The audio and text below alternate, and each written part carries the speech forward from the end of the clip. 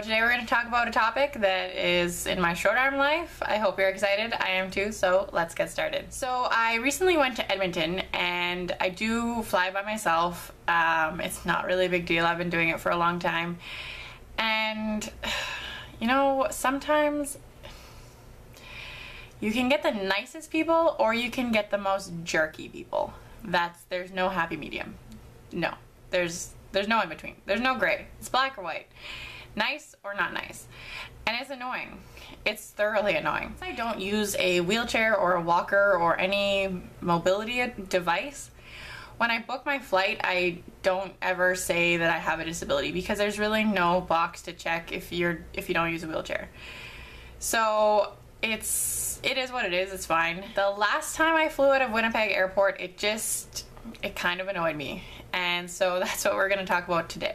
So I usually only fly WestJet when I'm flying by myself. Air Canada Jazz flights, if you fly to Edmonton, they land on the tarmac and you have to get down from the stairs and then walk and then go into Edmonton Airport through a walkway and more stairs.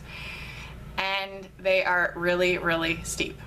And when you have short arms, you try to avoid things like that at all costs. So if I'm by myself, I never travel in Air Canada flights. WestJet has really, really great customer service, and when I check in, they usually take a look at the row that I'm sitting in, and if they can see there might be a free row that has less people, just so that the flight attendant can get to have easier access to me if I need help with anything or if I need to reach anything.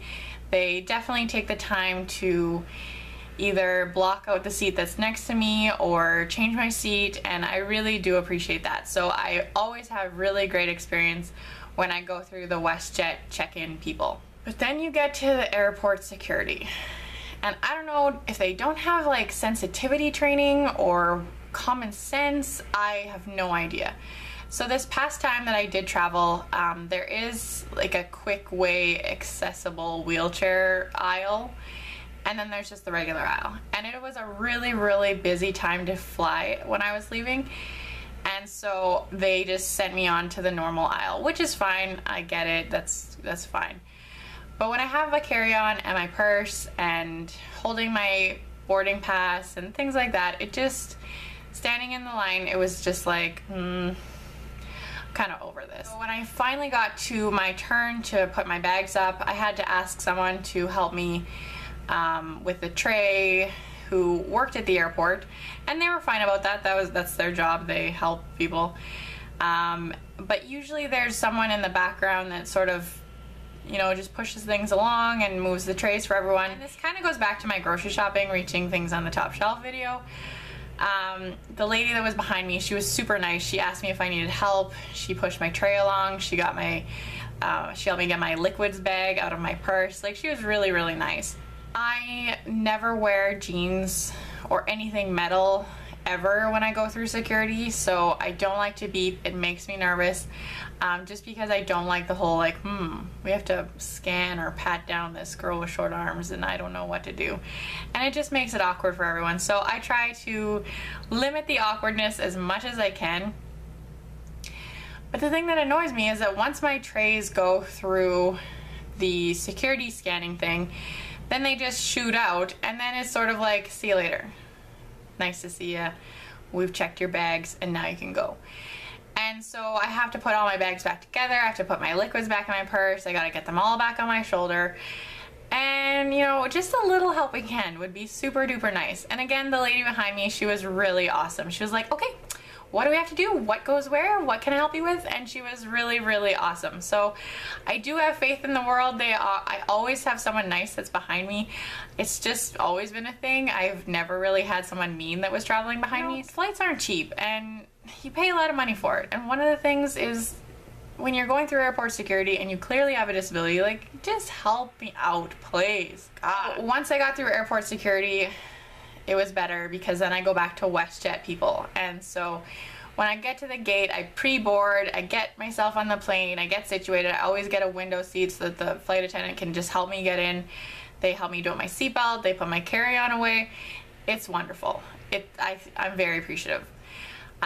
So that was journey to Edmonton. In the past, I haven't really had the best experience in Edmonton Airport ever. Yeah, I don't really think. Yeah, I've never really had like outstanding, wonderful service in Edmonton Airport in terms of airport security. But this time there was a really nice man, and he flagged down someone who was behind the security scanning people. And so she pushed my tray along and she made sure that, you know, it got through.